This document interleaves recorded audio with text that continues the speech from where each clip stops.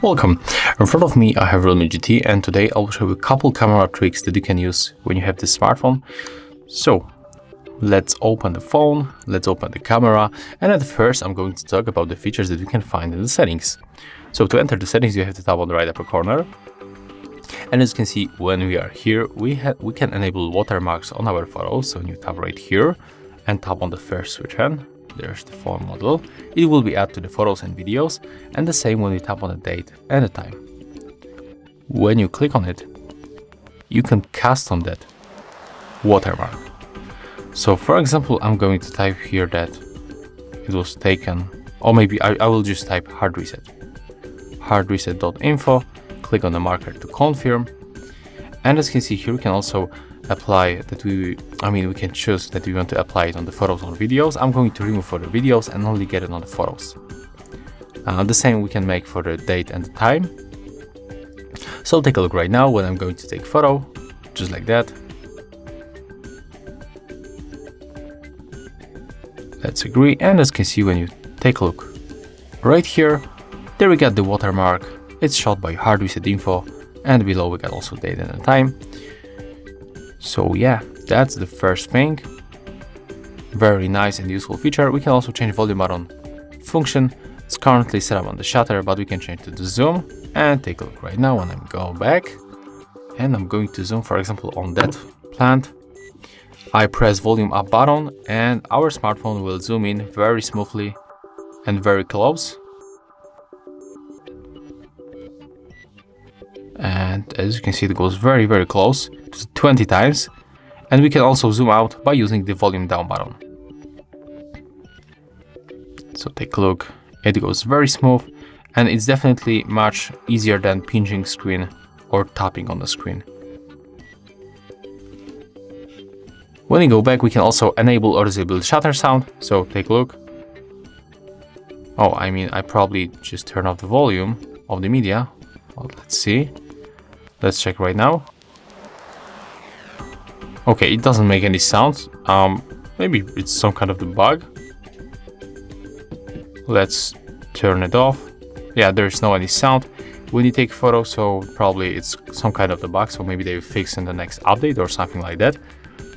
Below we can find the location. So when you tap on the switcher, click set and enable location to the camera.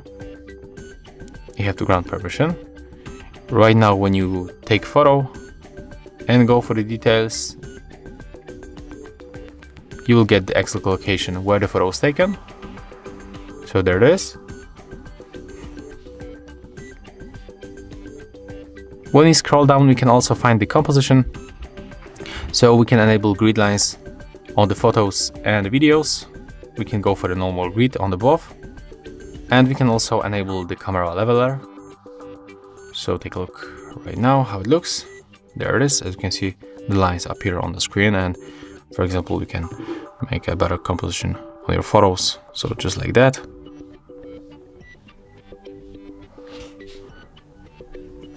And let's go back to the settings. What we can find here as in the shotting methods, we can tap to capture. So we can tap on the frame to take a photo. And we can also enable show palm. So when you are in the front camera and enable this feature, as you can see, I'm going to switch. And right now when I show palm of my hand, the photo will be taken. And there it is. Okay, let's go back to the rear camera and let's go back to the settings. What we can find here also, I was talking about the shotting methods, but I miss honestly the advanced settings. In the advanced settings, we can change the photo video format, as you can see, and we can also change the flip selfie. So right now when I'm going to take a selfie,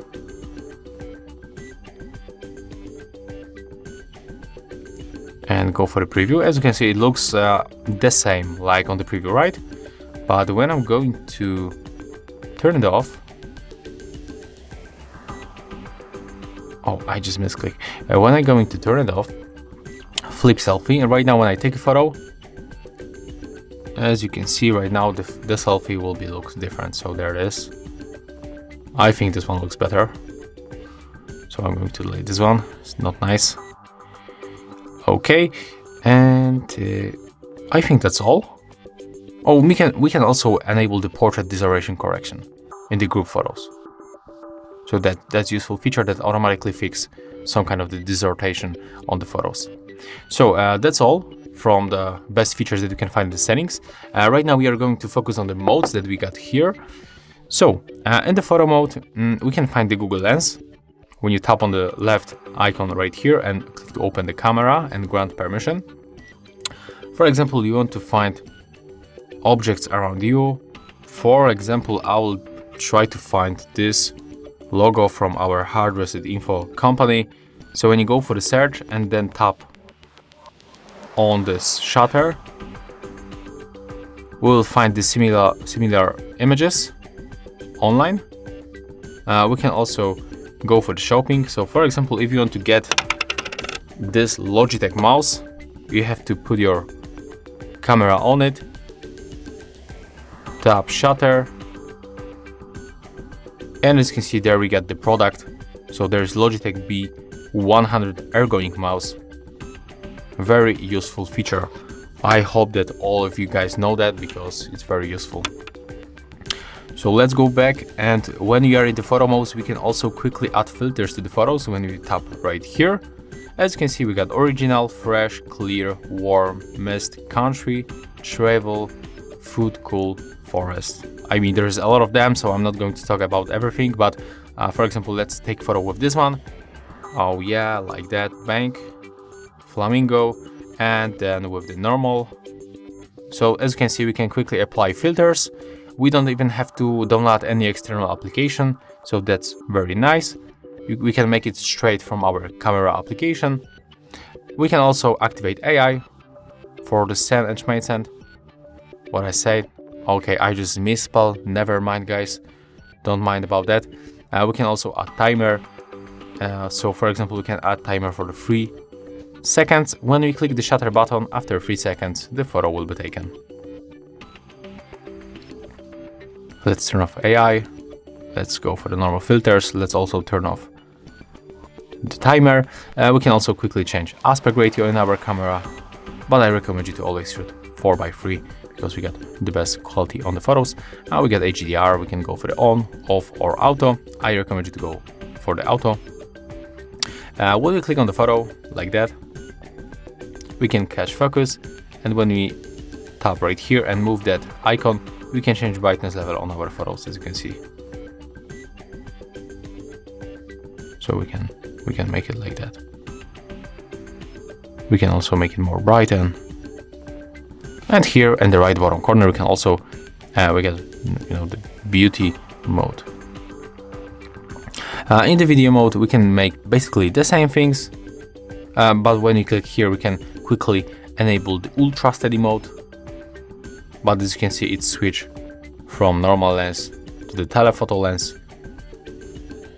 We got the night mode, so everybody know that mode. I'm not going to talk about that. And the portrait, the same. And here we got the 64 megapixel mode. So I'm going to show you what is the difference between this one and the normal mode. I'm going to take photo of this plant, just like that, in the mode. And then with the normal, the same photo, but take a look on the difference. So we can focus, for example, on this object here, and take a look on the 64 megapixel right now. As you can see, we got more details, and we can zoom in definitely closer. So when you want to get more details on your photo, just use 64 megapixel mode. That's pretty simple, right? When you go for the more modes, we can find here also the text scanner. For example, let's pick this window cleaner and let's try to scan the text from it. Oh, I mean, I just moved phone from the camera, so let's pick it right like that. Okay, right now let me show you like that. Okay, as you can see, there's the frame, the yellow frame around the text when you tap on the shutter, when this yellow lines are on the screen, it will just cut out the other things from the screen and only focus on the text that you have here. Maybe it's not the best example, but you know right now what I mean and how this mode works. And we can also find here the normal slow mode, slow motion. You can change the quality of the slow motion in this place. Probably the same will be in the time lapse. Yeah, so in the time lapse we can go for the 10x, 60, 120, 480 and even 960. So that's a lot. We can find the panorama mode. So when you want to catch more objects in the photo, you can just put your phone like that, steady, click on the shutter and then move it, for example, for the left side. Okay, let's take the photo.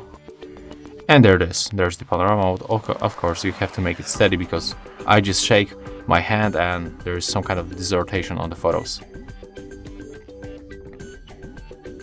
We can also find here the dual video mode, so we can shoot the video from the front and the rear camera at the same time, and we can switch also lenses. So yeah, that's all. Here when you tap, we can make the round, so I will be in the circle. It's the same, it is the same almost, and here we got the split. So basically that's all. Interesting options, I mean the all interesting options that you can find in the smartphone. You can also use the Pro mode, but I'm not going to talk about that because there's a lot of things. I mean it will take another 10 minutes or even more. So if you wonder how to use the Pro mode, you can check our other video on our YouTube channel, because we got the exact video how to use Pro mode in the Realme GT. So if you find this video helpful, please remember to leave a like, leave comments, and for sure subscribe to our channel. So see ya!